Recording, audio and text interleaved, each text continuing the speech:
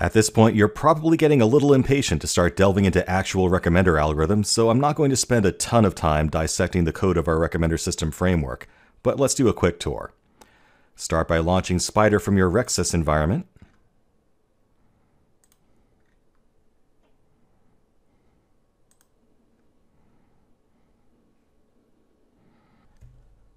And open up all of the files inside the framework folder inside the course materials.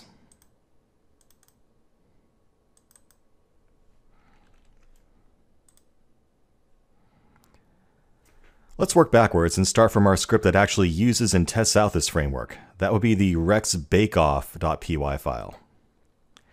We start by importing the modules we need. Notably, all we need are the recommender algorithms themselves that we want to play with, our MovieLens module that loads our training data, and the evaluator class we talked about. So the only part of our framework that we really need to understand is the evaluator module. It hides the complexity of the other modules from us, so we don't have to worry about how our evaluated algorithm or evaluation data modules work. The code here is pretty simple, although there are a few finer points that we didn't mention in the overview. First, we have our load MovieLens data function, which does what it says. It uses our MovieLens module to load up a surpriselib dataset containing our movie ratings data that we'll use for training and testing each algorithm, and it also gives us back a dictionary of the popularity rankings of each movie. We need those rankings in order to compute novelty. We've seen the MovieLens module before, but if you want to study its inner workings again, feel free to go through its code again. Data processing is often half the battle with recommender systems and machine learning in general.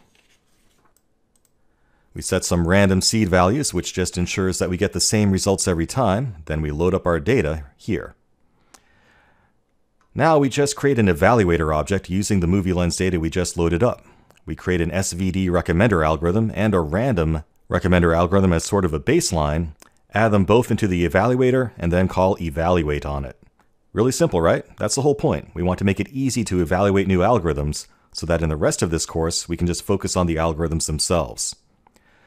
So let's dive into the evaluator module that we're using here. Open up evaluator.py to see what it does.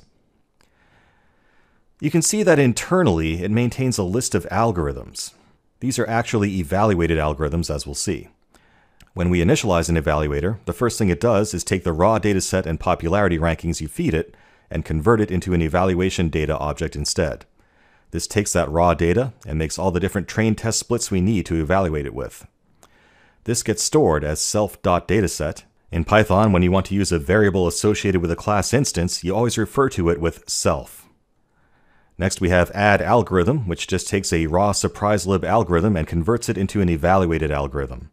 Then adds that to the list of algorithms we want to evaluate later on. And that's what evaluate does. It just calls evaluate on each evaluated algorithm that you gave it and tabulates the results and prints them out nicely. Notice the doTopN parameter. This allows us to bypass the computation of hit rank metrics if we want to, because they can be very computationally expensive to produce. When it's done, it just prints out a nice little legend reminding you what all those different metrics really mean. One more thing. We also have this sample topn rex function here. Sometimes it's helpful to look at the actual recommendations being produced for a known user whose taste you understand at a more intuitive level. It can be a helpful sanity check. So this takes in a MovieLens dataset so we can convert movie IDs into titles that actually mean something to you, a user ID that you want to get recommendations for, and how many recommendations you want to get.